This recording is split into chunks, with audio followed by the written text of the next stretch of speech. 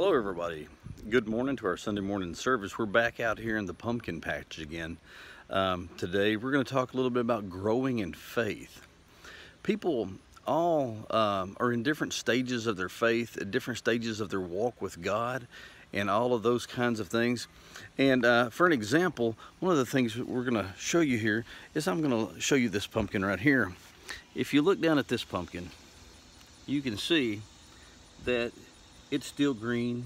It's got some yellow on it and all of those. Well, it's still in the stages of growth. It's not quite a mature pumpkin yet, but it's on its way. But if you walk down here just a little bit further into my pumpkin patch, you will find one that is almost completely ripe. You can see how it's turned yellow, and it's almost ready to be picked right now. So it's a mature pumpkin, and that mature pumpkin is going to grow, and it's going to yield what we're looking for. See, the other pumpkin isn't quite there yet, but it's getting there, right? Right. So that's what we're going to talk about, is in our lifetime, there are Christians who are newly saved Christians, and they're like that little bud, and they're starting to bloom out, and they're like that little bitty tiny pumpkin about that big around. Both of these pumpkins started off as they were tiny little things. I'm talking maybe the size of a marble when I first found them. And as they began to get nurtured and they began to grow and they began to mature, the pumpkins began to change colors. They began to get bigger and bigger and bigger as they grew, and eventually, just like the big one that you just looked at back in the back there, it matured into what is now usable. See, God uses us in every stage of our walk of life, every stage of our walk of Christianity. You can be used from the very beginning. See, God used those little pumpkins to help develop me, because I would have to come out and nurture, make sure no bugs, make sure no things like that or anything of that nature was going on with these pumpkins. So I came out and nurtured them and tilled them, and God has developed me over the years. He developed me to be a pastor, and as a pastor, I nurture our flock. I nurture people, and I help them grow in Christ. And this morning, if you want to go with me, we're going to go over to, let me get my little tab to work right for me here. The wind's blowing a little bit. If you want to go over with me to 1 Peter chapter 2. In 1 Peter chapter 2, we're going to read the first couple of verses here. And I want you to follow along with me as we read this.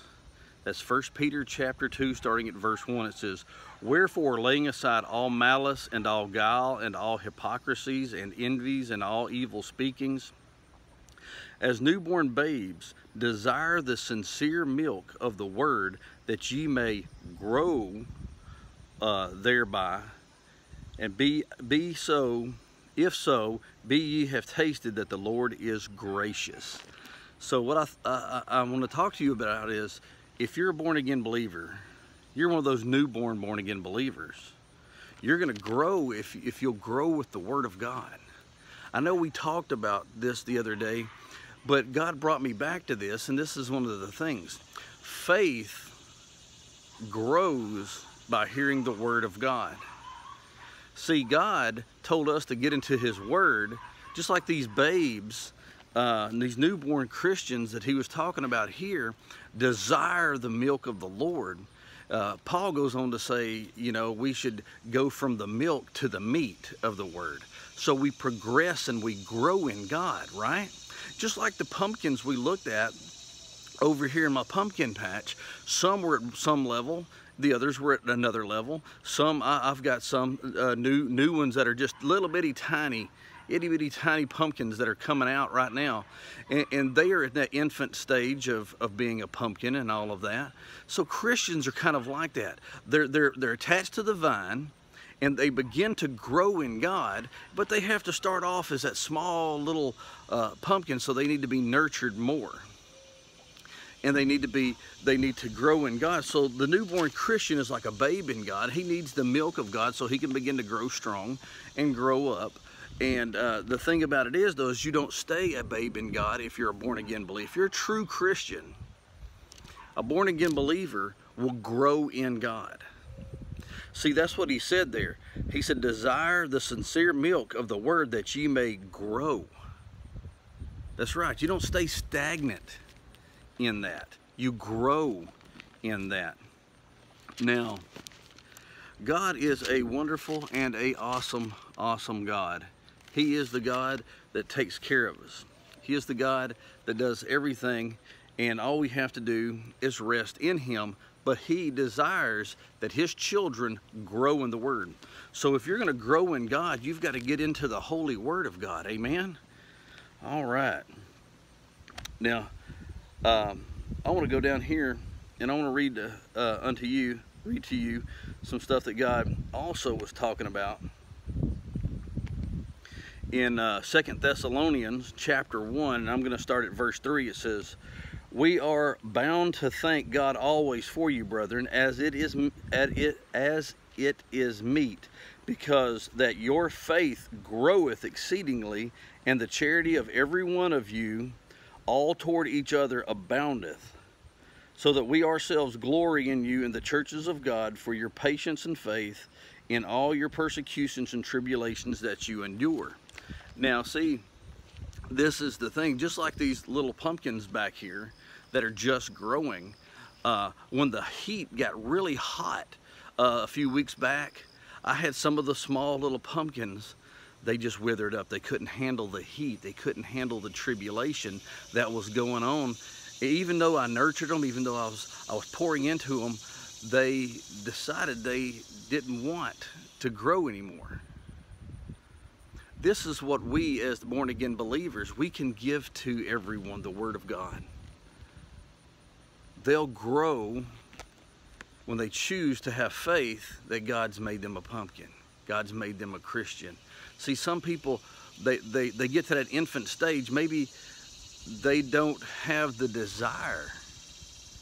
They wanted to get saved, but they don't have the desire to keep going. That's a sad day. But what we can do is we can do our best as born-again believers. If you're a brand new Christian and you're a born-again believer, guess what? There's going to be tribulations that come, but you can grow through it. If you'll grow through it and you'll stay faithful in the Word, God said the Word, hearing the Word grows your faith. Reading and praying grows your faith. I know we're all given a measure of faith, but I believe we can grow in faith. I believe that if we stay in God's Word, our faith in His Word, our faith in Him will cause us to grow more and more. And as we grow, we mature in God. And as we mature in God, we mature in the grace of God. And you know what? The grace of God, we understand that we have favor. Now, I'm going to take you over here to, I believe it is 2 Peter.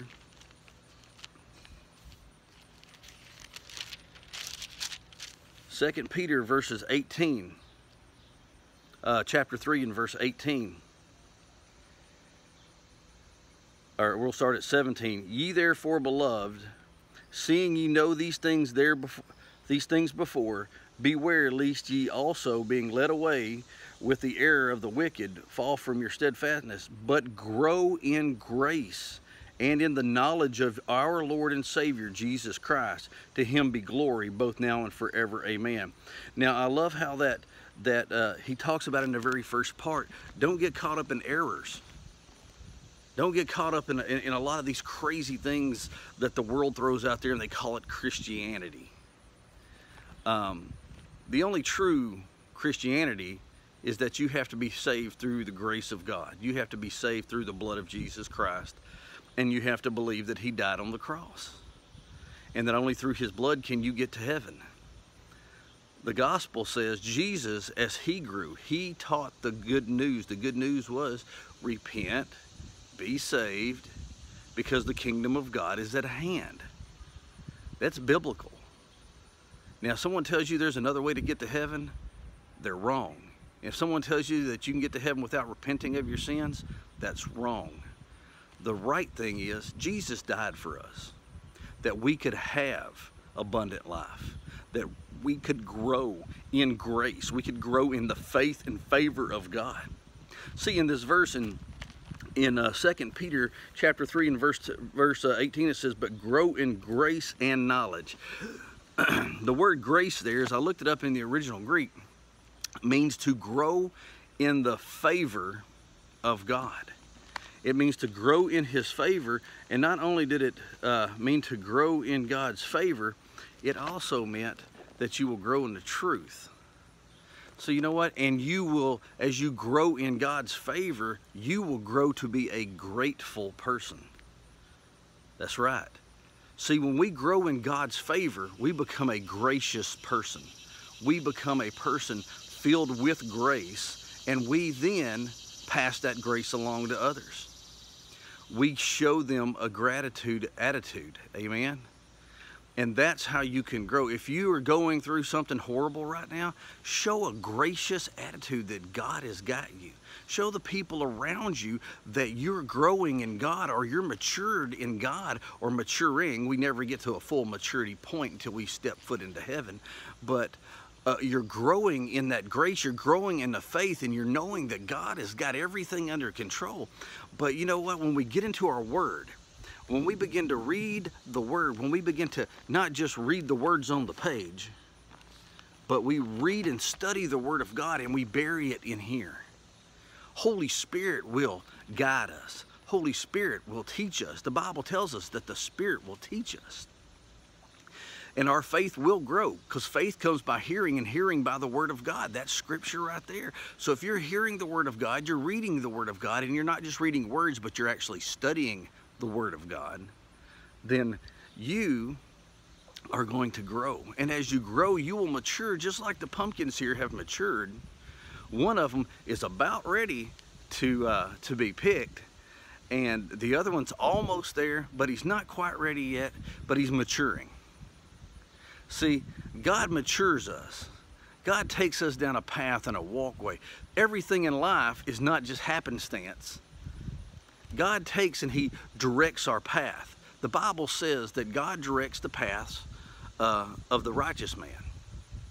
So you know what? If God is directing us and we follow his direction, we'll go down paths that will mature us. We'll go down paths that will take us to a higher level. We'll go in faith to faith to faith to faith. We'll grow in levels.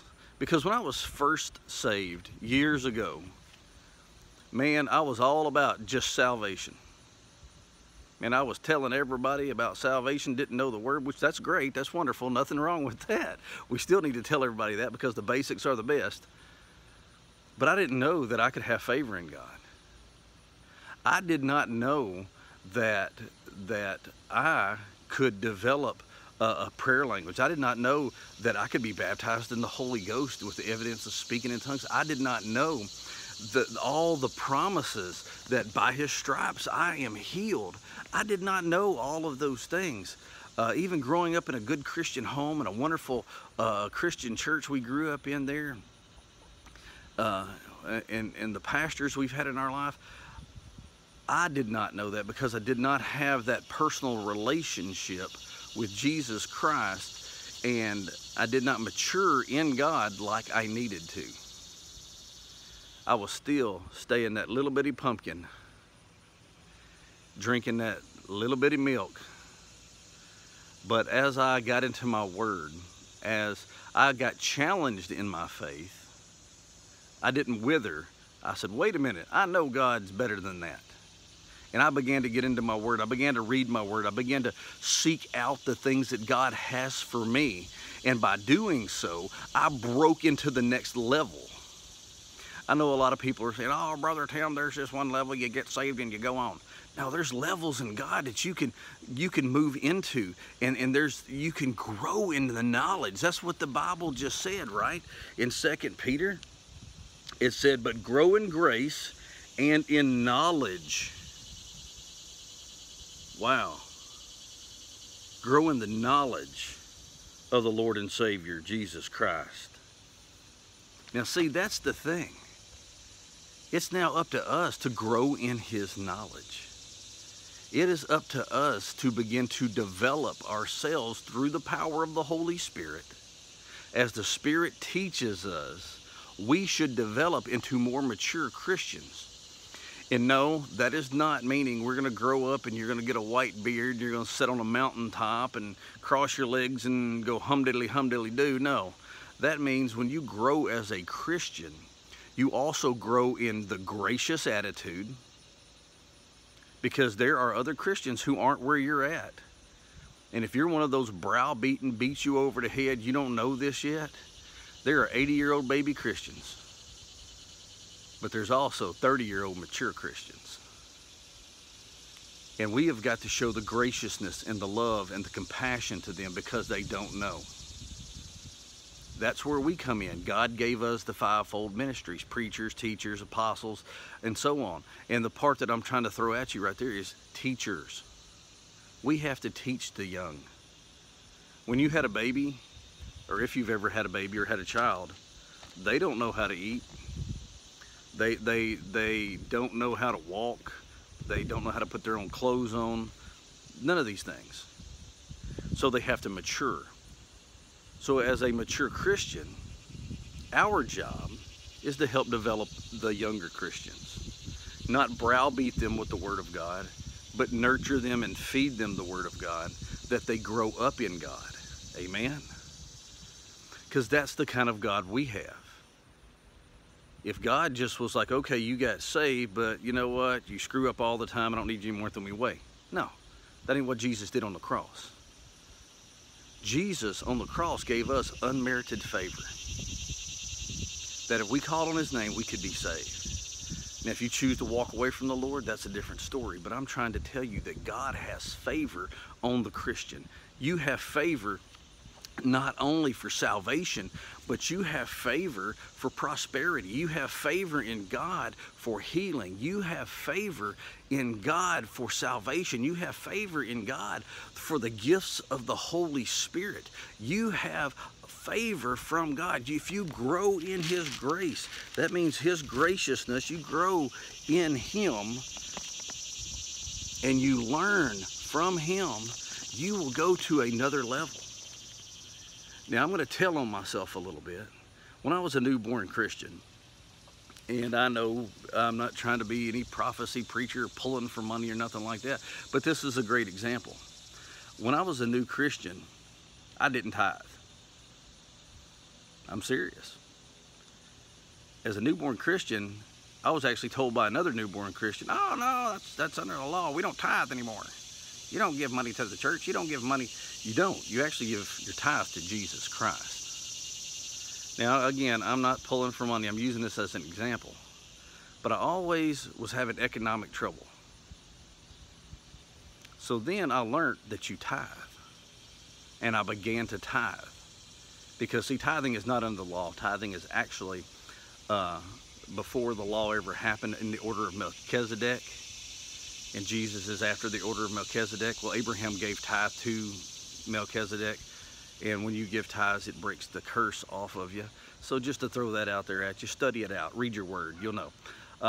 What I'm trying to get to, though, is this is the other thing. I did not know that if I laid hands on the sick, they should recover. If I laid hands on myself, if I took Holy Communion, that it brought healing. It brought a newness to me. Because I didn't think you even had to take communion, really. I just thought it was something we did every Easter growing up. But you know what? God matured me into realizing that it's the meal that heals.